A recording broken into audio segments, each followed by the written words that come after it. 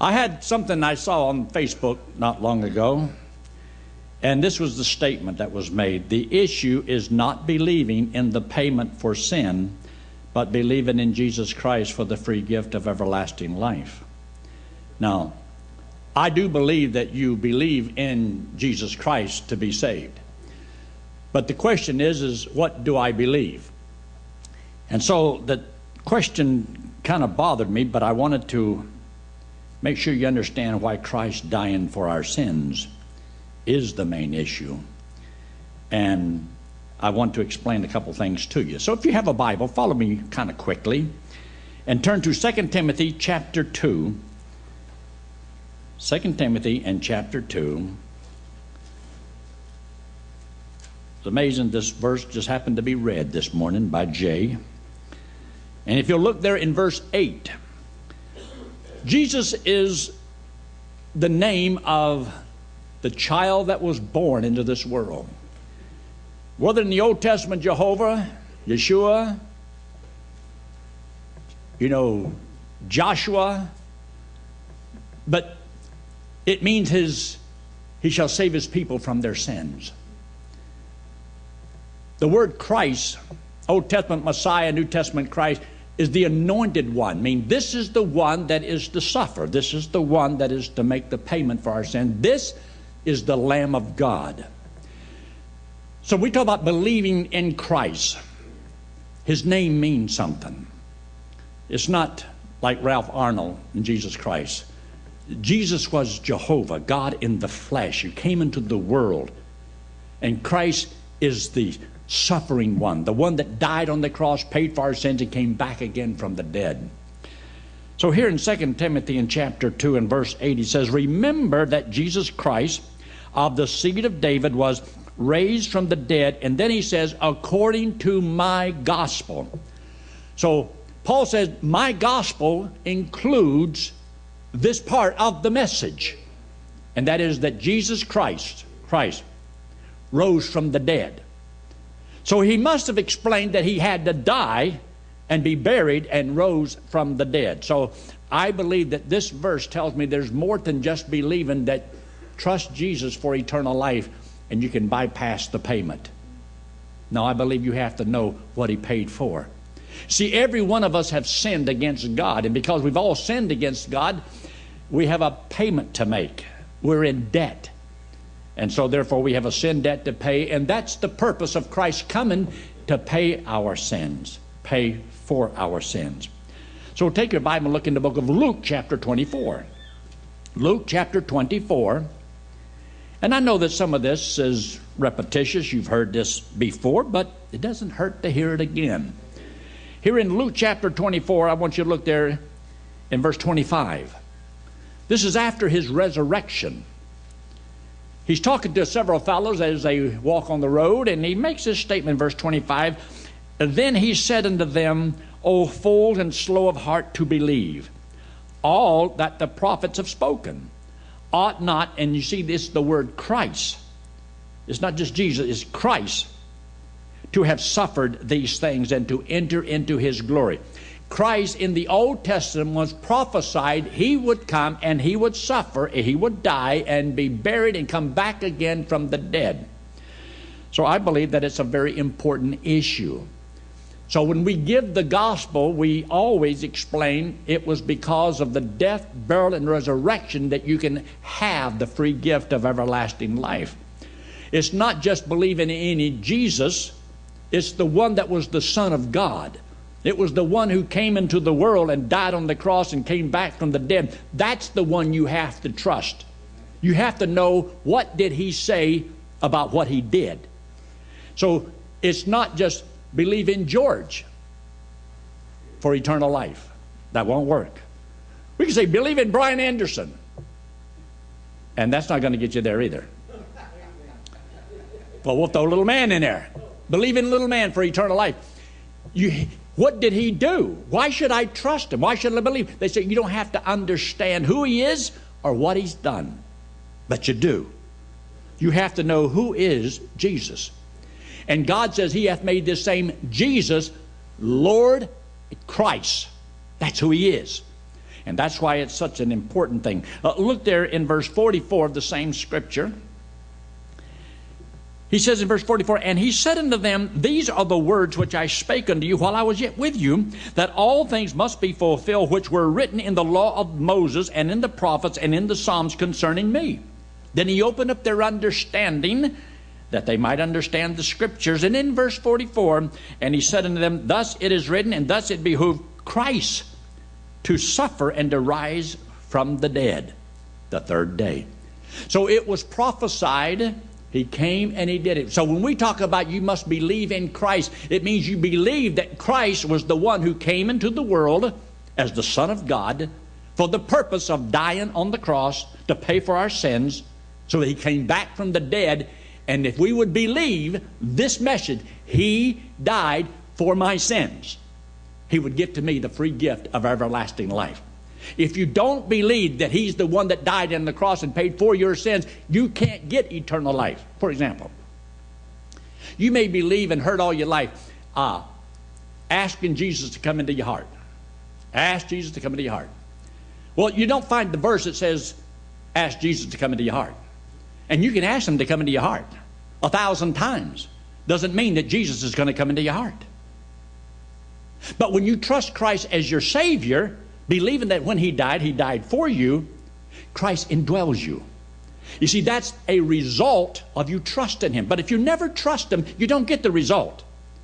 If you will believe that Jesus Christ was the one who died to pay for your sins, and you accept that payment he made for you, then yes, God will give you the free gift of everlasting life. You can ask for everlasting life and not get it.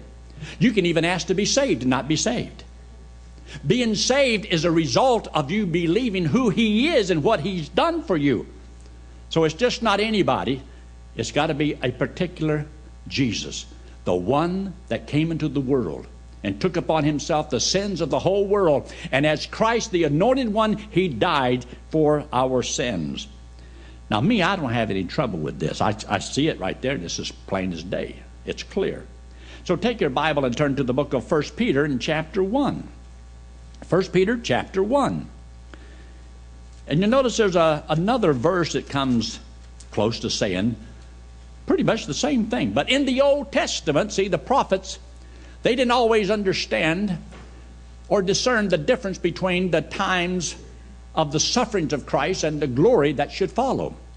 But he says in 1 Peter chapter 1 and verse 11, searching what manner of time the Spirit of Christ which was in them did signify when it testified beforehand, and get this, the sufferings of Christ.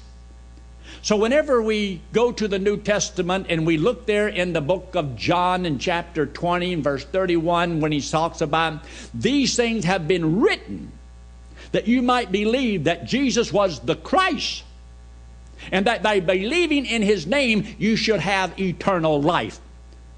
So as you read the Gospel of John, you might just believe, just believe, just believe, just believe. But it was written that you might believe that this Jesus who you say you believe in is the Christ, the one who died, suffered for you. So here in the book of 1 Peter, when he makes this simple statement, they didn't always understand the difference between the times of these sufferings and the glory that should follow. Of course, this side of the grave, of the cross, we can clearly see and understand it. We have a better understanding of that. So it is an important thing. Now take your Bible and turn to John chapter 20. John chapter 20. And look what he says here. I mentioned it to you, but I want you to see it. Seeing it is so much better and so very important. But in John chapter 20 and verse 30, look there where it says, and many other signs truly did Jesus in the presence of his disciples. Now the reason he did the signs is so that they would believe he was the Christ, not just Jesus. See, a lot of people know there's a Jesus that was born. Even the Pharisees, they knew him. But was this Jesus, was he Christ? Christ is the one that was prophesied to come and to die for the sins of the whole world. So he says in verse 31, but these are written that ye might believe that Jesus is the Christ, the Son of God, and that believing you might have life through his name. So you don't get life unless you believe this is the one who died and paid for my sins. You see, when we give the gospel and the good news of how a man can have eternal life, you know, we often use that phrase, you know, Christ died for my sins. But some people are afraid to go any further than that and say, you know, the reason I don't have to go to hell is because I don't have any sins to pay for. He died for my sins, and you don't pay for something twice. All I have to do to go to heaven is believe he did it for me. He died for me. And if I believe that, then I don't have any sins to pay for. I can't go to hell today. I can't go tomorrow. I can never go to hell. Ever. Christ died for my sins. And that knowledge is why I know I have eternal security. You take that all out of there and simply believe in Jesus for eternal life, and what assurance do you have? What Jesus? You see, the guarantee that you and I know that we can trust this is because the one that died came back from the dead. And anyone who can come back from the dead, you better listen to. Y'all haven't done it lately, have you? But he came back from the dead and said if we would believe that he did it for us, he would give us as a free gift everlasting life. He gives eternal life to those who have believed that he's the one that died for me. He suffered for me. He was the Jesus that became the Christ, the one that made that death payment for my sins upon the cross. So he says, these things are written that believing you may have life through his name. Yes, you can have life through his name. And he that believeth on him hath everlasting life. But what do you believe? He's the one. See, this is here toward the end of the book. But all of these scriptures is to help you to understand what he's talking about. That's the key to this whole book. But take your Bible and look there in John and chapter 3. Look in John chapter 1 first. John chapter 1 verse 29. John 1:29. When John saw him at the beginning of his ministry, this is what he said. In verse 29, the next day John seeth Jesus coming unto him, and he saith, this is just any Jesus. It doesn't matter who he is and what he's done or what he's going to do. Just believe on him and you have eternal life. No. He said, this is the Jesus, the Lamb of God. The Lamb of God was understood by all the sacrifices that was ever made. It was a picture of one day a lamb would come. And all those sacrifices that they made never took away anyone's sins. It only covered until this lamb who came that was spotless, no blemish. And he was the Son of God. And he came into this world to die on that cross to pay for our sins. So he's the Lamb of God that taketh away what? The sin of the world. And he did that by his death payment. He died for me. Some people say, well, that's not the issue. It is the issue. Christ died for me. I don't have to pay for my sins. Why? He paid for mine. I'm going to heaven and have been forgiven of everything. Why? Because he paid for my sin. You take that out of there, you have no gospel. You have no message. There's no content. There's nothing to trust. There's nothing to believe. Therefore, I believe that some people are going to have to give an account to God for trying to strip away the power of the gospel. Here in John chapter 3, chapter 3. Look in a verse. You've never heard of this verse before. It's in John 3:16. John 3:16. Now, I want you to notice this verse. For God so loved the world that he gave his only begotten Son. Gave his only begotten Son. Now, we're not talking about his birth here. This is when he gave his Son, that whosoever believeth in him, the one that he gave as a payment for our sins. This one that came, that was the Lamb of God. This was the Christ that should suffer. All right. God says if we believe in him, not anybody, any Tom, Dick, and Harry, it's Jesus, the Christ.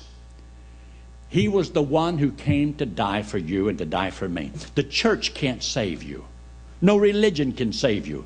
No one can save you but Jesus Christ and him alone. That's why if you trust Jesus Christ as your Savior, you're meaning, I believe he's the one who died for my sins. He paid for my sins. What I owed, he died for, and he paid. And therefore, I'm trusting him, the one that came back from the dead, as the only hope I have. He was the payment for sin. Jesus is my payment. So when I accept Christ as the payment for my sin, and then some people say, well, that's not the issue. It is the issue. And therefore, I believe it's very, very important. But when he says here in John 3:16 that whosoever believeth in him. So there's something about him that you and I have to believe. Not just, I believe in a Jesus for eternal life. Jesus, okay, who? What if it had said George? What if it had said Bob? Well, it doesn't matter who Bob is. It doesn't matter what he's done. It does matter, and it's not just anybody. So you and I will have greater confidence and assurance of our salvation if we understand the content of that message that is so very important for us to understand and to believe. I want you to look in chapter 4.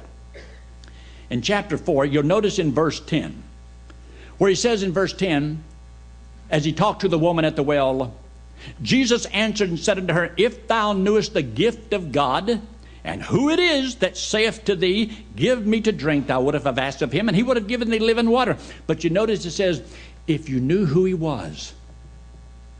So it's not that you can just have a name. You got, who is he? And as they go through the conversation, as you know, he told her, says, you've been married 5 times, and you're living with a man that's not your husband now.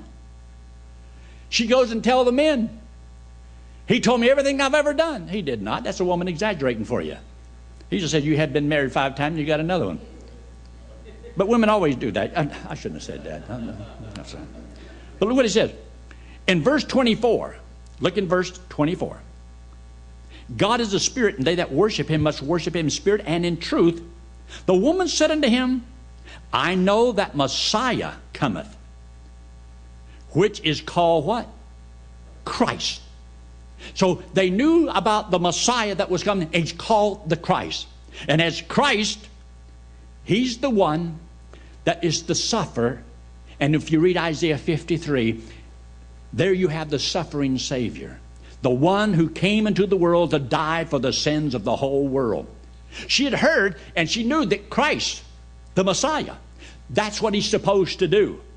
So it's not just believing in just anybody called Jesus. This Jesus has to be the Son of God, and being the Son of God, well, you don't have to say, oh, I believe in the virgin birth and I believe that he's going to come back on.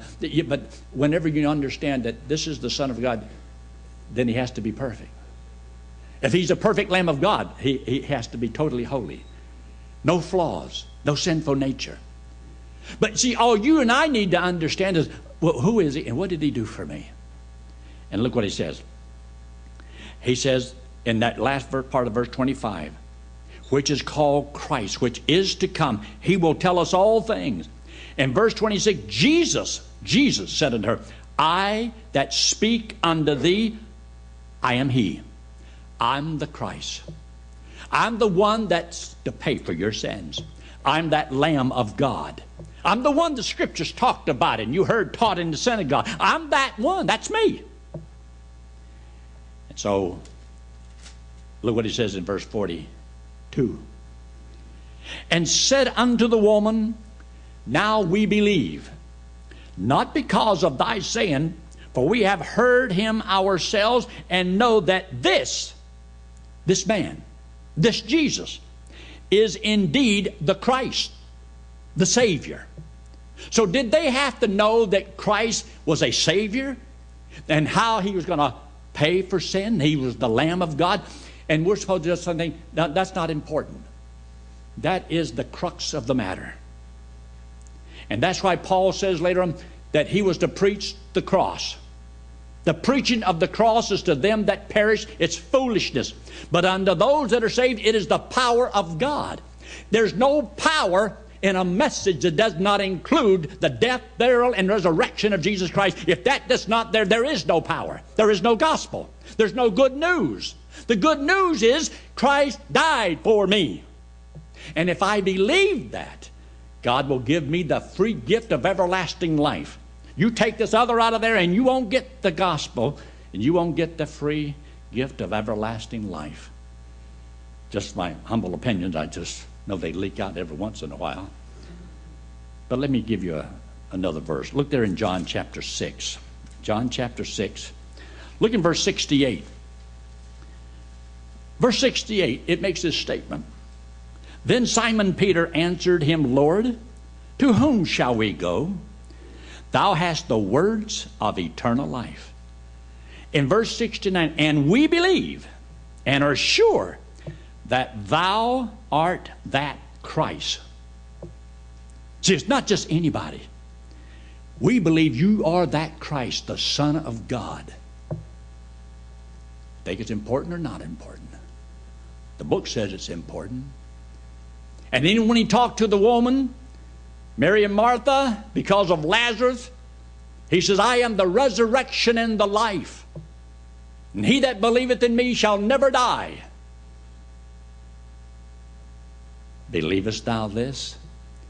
So there's something that she had to believe. He has the power of life. He can come back from the dead. So it's not just anybody. See, a lot of people don't think this is important. This is very, very important. It's the gospel message. And the gospel is the power of God. Look in chapter 7. Chapter 7. And look in verse 31. Where it says in verse 31, and many of the people believed on him and said, when Christ cometh. So they knew that this Jesus, if he can have the power to give you eternal life, he has to be the Christ. Not just anybody, he has to be the Christ. It nails it, and it's good. And believe on him, and said, when Christ cometh, will he do more miracles? And then there's another verse. Look in verse 41. Others said, this is the Christ. But some says, shall Christ come out of Galilee?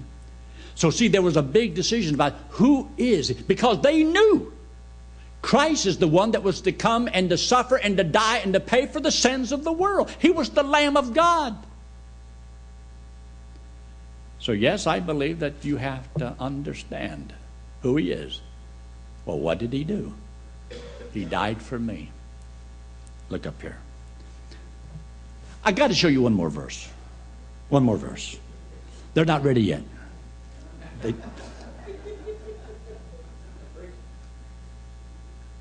just emailed me and told me that they're not quite ready yet.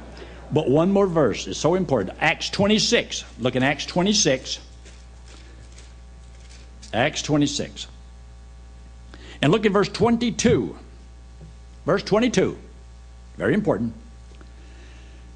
Paul gives us testimony. He says there in verse 22, having therefore obtained help of God, I continue unto this day, witnessing both to small and great, saying none other things than those which the prophets and Moses did say should come. Here's the man going around preaching the gospel all over the world. Well, the known world at that time. Turning it upside down. But look what he was saying. In verse 23, that Christ should suffer, that he should be the first that should rise from the dead. Wait a minute. He said, this is what he's been doing. He'd been preaching this kind of a message. And it was the gospel that talked about Christ dying and been buried and coming back from the dead. And if you'll look right there to the left, it talks about some of these. But we don't have time to get into all that. But I want you to look up here for a minute. Look up here. I'll wrap all of it up like this. This is you and me. We're all sinners. You see, we all sin. These is because we have a sinful nature. This does not make us a sinner. We do all these bad things because we are sinners. We have an old sinful nature. Now, God says that he loves us. Always remember this. I don't care how bad you are. I don't care what you've done. God loves you. Now, he don't like what you do wrong. Just like you. You love your kid, but you don't like what they do wrong. But God loves you. And to pay for this sin is eternal separation from God. So because we've all sinned, we're all guilty, and therefore we have a debt to pay. To go to heaven, you have to be perfect, as righteous as God. None of us are perfect. Heaven's perfect, God's perfect, but we're not. So because of sin, we can't get in. So the Bible says that we cannot save ourselves. You said you have to turn from sin. No, you've got to die for your sins, not turn from them. You've got to die for them. The wage of sin is death, not turning. This is Jesus Christ. He's God in the flesh. He came into the world.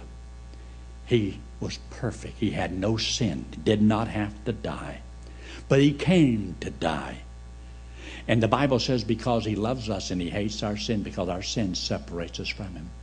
So Jesus Christ, who had no sin, didn't have to die. But he took all the sin of all the world upon himself, paid for it on the cross, came back from the dead. And he says, whosoever would believe this. To believe in Jesus is to believe that he was the Christ that made the payment for my sins. And he came back from the dead, and if I would believe he did it for me, he would put that payment to my account, and I go to heaven on what he did. You don't earn it. You don't work for it. It's the gift of God. You have been given, I think, it's the clearest, the best message in all the world of what God has done for us. He loves us, paid for our sins, came back from the dead, says, now will you believe I did it for you? If you believe I did this for you, this payment is put to your account. Christ is my payment for my sin. So whenever you reject this payment, you are rejecting Christ, because he is the propitiation, the satisfaction. And we were redeemed. He paid the price. Let's pray, shall we? Every head bowed and every eye closed, and no one looking around. Would you right now, in the quietness of this moment, just between you and the Lord, just talk to the Lord and say something like this. Or if you're watching by internet, Lord, I know I'm a sinner. Friend, we all are. And I believe that Jesus Christ, I believe he died for me, and he paid for my sins. And right now, I will accept him and him alone as my only hope of going to heaven. And friend, God said if you'll believe it, he would save you and give you the free gift of everlasting life. Would you believe that? Would you believe that when he died, he paid for your sins? God said if you'll believe it, he'll save you and give you eternal life. If you're making that decision, I'd like to know, and I'd like to have prayer for you. So I'm going to ask you, with heads bowed and eyes closed, if you'll let me know by simply slipping up your hand and putting it right back down, just very quickly. I'm not going to have you fall. I'm not going to embarrass you, but right where you are. So yes, that made sense to me, and I'll trust Christ as my Savior this morning. Would you just slip your hand up very quickly? Anyone at all? Yes, God bless you, sir. And God bless you in the back. Anyone else? There's no tricks to it, no gimmicks. If you trust Christ right now, he saves you right now, gives you right now eternal life. So when you get up to leave, you can say, I'm going to heaven, because today I believe Christ died for me. If I saw you 10 years from now and I say, where are you going when you die? You'd say, I'm going to heaven.